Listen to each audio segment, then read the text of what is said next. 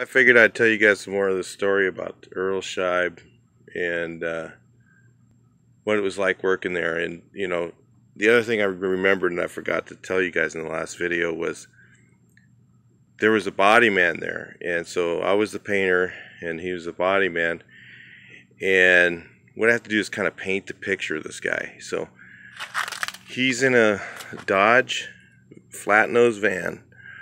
Back then they weren't really popular. And he just had, he had his double doors open, and that's where his tools were. He wouldn't leave them in the shop because he was worried about them getting stolen at night. And really, honestly, there wasn't anything in his toolbox to steal. What, a ball peen hammer and a crowbar. Pretty much, he didn't have any body tools. All he had was just, a 2x4,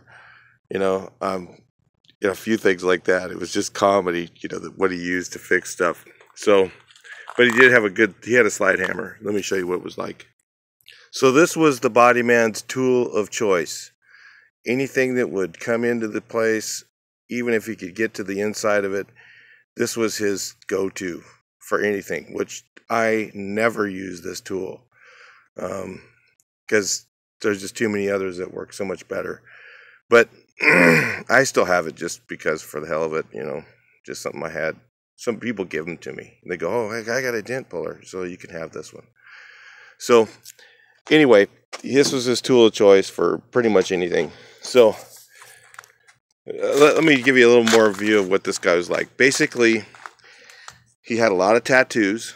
He had hair down to the middle of his back. He didn't say much, because probably he just got done doing time. So pretty much this guy was like a prison body man. And that was his job. It was to fix your car. And I mean, literally people, and I think honestly, the customers that came that got dents fixed by Earl Scheib were pretty much drunks, or people that had a drinking problem and they would get in an accident and they wanted to fix it real quick before anybody knew that they wrecked some guy's car on the side of the road. So this guy would do the number on it, man. So here's what he would do. So I remember seeing a car with, the reason I'm showing this truck is this is going to get all fixed pretty soon, but it had a big dent in the door, really big dent in the door in this car. And the fender was hit, bubbled in too. So it was like it hit something twice. And I walk up to the car and I go, wow, you're going to fix that? And he goes, yep, that was it. He wouldn't say anything. His answer was always a one-word answer. Yep. What'd you get for that? 200. I'm like, wow, $200? I mean, I was doing body work at my house and I would get like, 150, and that would be painting it and everything back when I was young. And I was all excited that I was making $150. And here's this guy, you're getting $200 and he's going to just totally Mickey Mouse this thing. So first thing he'd do is he'd get his punch out and he'd just punch a bunch of holes in it, various holes. And then he'd just grab his slide hammer, screw it into it, and then he'd pull it out, bam, bam. And then you'd see this wham, and then the hole was just this big giant hole sitting there, and you're going, oh my God. I was just watching this guy. I mean, literally, I'm kind of like masking off my car, but I'm looking over the top of it, and I'm watching this guy do this, and I'm like, holy crap, did he just do that? He just pulled a giant hole in this metal. And then I go, whoa, what's he going to do next, So this guy's, then he drills, puts the thing in again, bam, bam, bam, and he just pulls another one out, So about the third or fourth hole, I'm going, whoa, this is wild, man. This guy is that's how he fixes his dents. So then he just grabs his trowel, and you got to imagine this guy with his tattoos all over him, his hair's down to the middle of his back. And he just kind of stands there, He didn't like bend over and get into his work or anything. He just kind of stands almost straight up, and he's just kind of just troweling the Bondo on, like it's like, well, I don't feel like doing this, like he's just troweling the Bondo on, and you're just going, wow. And he takes a sander, a DA sander, lets it dry, and he takes a DA sander with 80 grit and sands it down. And I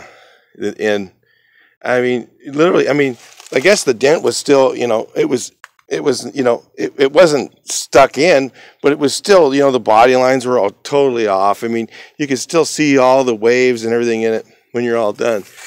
And it was like the people would just pay.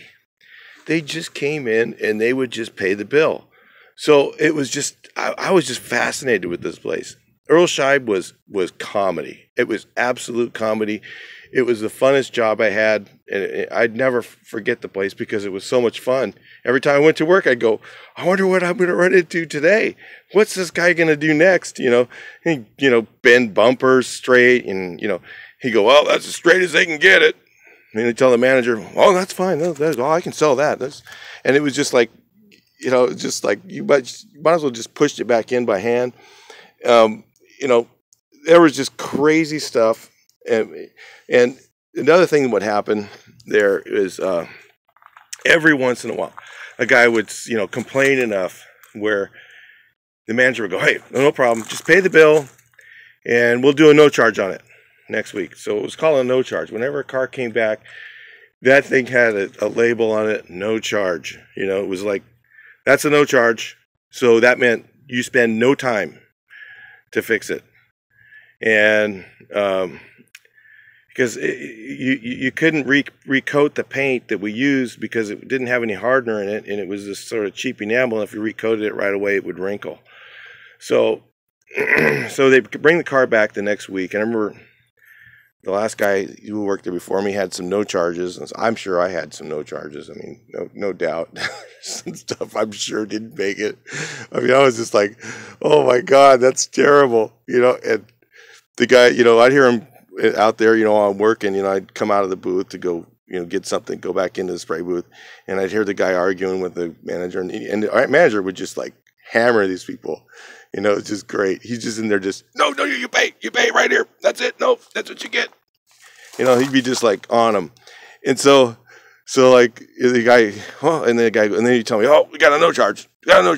Okay. So he'd bring in this no charge in the thing, goes, and I go, well, you know, so like, it'd be like a spot where the paint didn't cover or something, you know, or maybe it was a run or something, you know, whatever.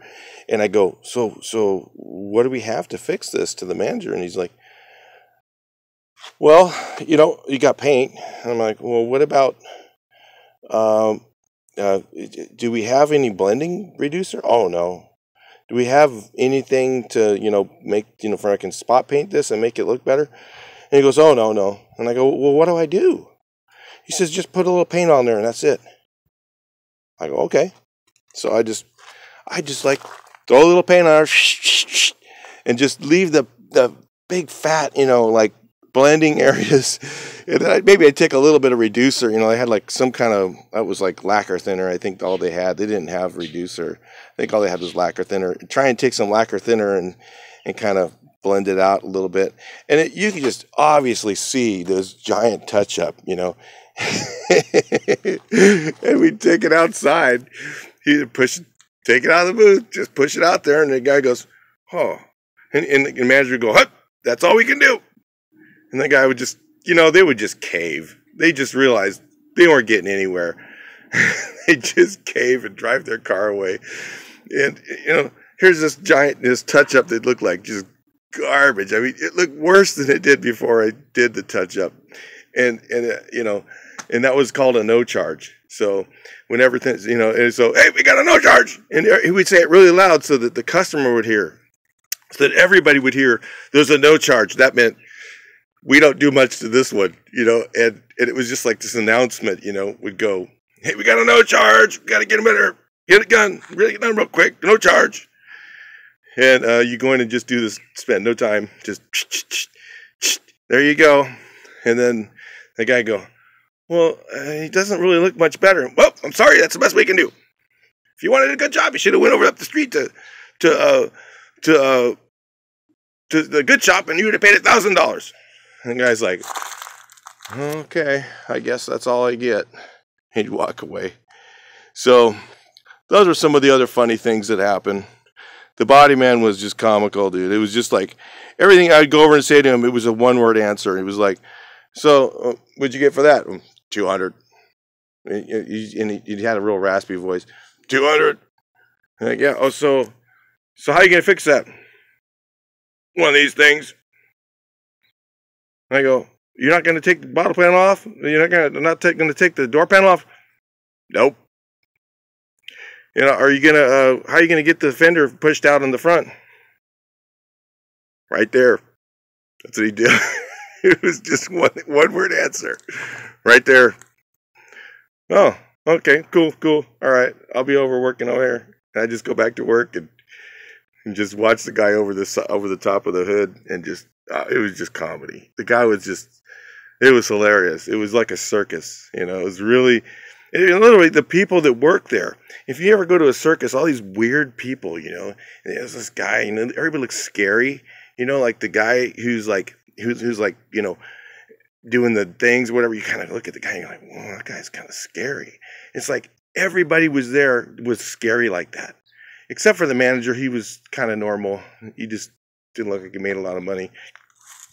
But everybody looked really scary. Even the Hispanic guy that worked doing the stuff, I was kind of scared of him, so I didn't really want to tell him what to do. And same with the body man. And then the other thing that was really weird was when the owner came over, and he was in he comes over, and it's like the mafia owns Earl Scheib, right? You know, that's what it was, pretty much. I don't know how it worked out, but it was drug fronters, who knows, for something. So the guy comes over, and he's in a Cadillac, you know, and the guy was outside, and, you know, his driver's out there, and he's got a big bulge, and you're like, holy crap, man, what's going on? He's black suit, black Cadillac with a, you know, stretch limo, and the guy's sitting in the back, and the manager goes, hey, I want you to meet this guy. I'm like, really? Okay. So I walk over, and I'm kind of scared, you know. I kind of walk over, and he goes, hey, how you doing? You know, he's an Italian guy. You know, how you doing? Oh, good. I'm glad you're taking care of me here. You know, I'm going, yeah, and if I don't take care of me, you're going to come after me and kill me. So I know that's okay. You know, I'm just like, that's what I'm thinking in my head, but I'm just going, oh my God, you know. I didn't really want to work there very long because of that, you know. But, you know, other than that, it was a blast. I had so much fun. That was really, you know, who can get paid and do crap? I mean, where do you go to get paid and ruin stuff? It was just like, I wanted to be the body man. I really did. I wanted to be the body man so I could go over there and just ruin stuff and go, yes, I got paid for that. Yeah, you know, that's what I wanted to do, but I didn't, you know, I wasn't able to be the body man. I didn't have a drug connection through the mafia, so I wasn't getting, or a prison sentence, you know, that I just got out of, so I probably wasn't going to make it. But yeah, pretty much, you know, Earl Scheib hired, you know, they were into, you know, recovering people, and, well, some of them, you know, the painter there, when he came back to work, he definitely was not recovered. So he was still on heroin, probably, and meth. You know, he was like talking really fast, but then he'd go really, really slow at the same time. So it was really weird. Anyway, that's the Earl Scheib story. That's pretty much all I have on that. So I just thought I'd just tell you guys a little more about the body man and the no charge. I just remembered that, so I wanted to say it. Talk to you in the next video.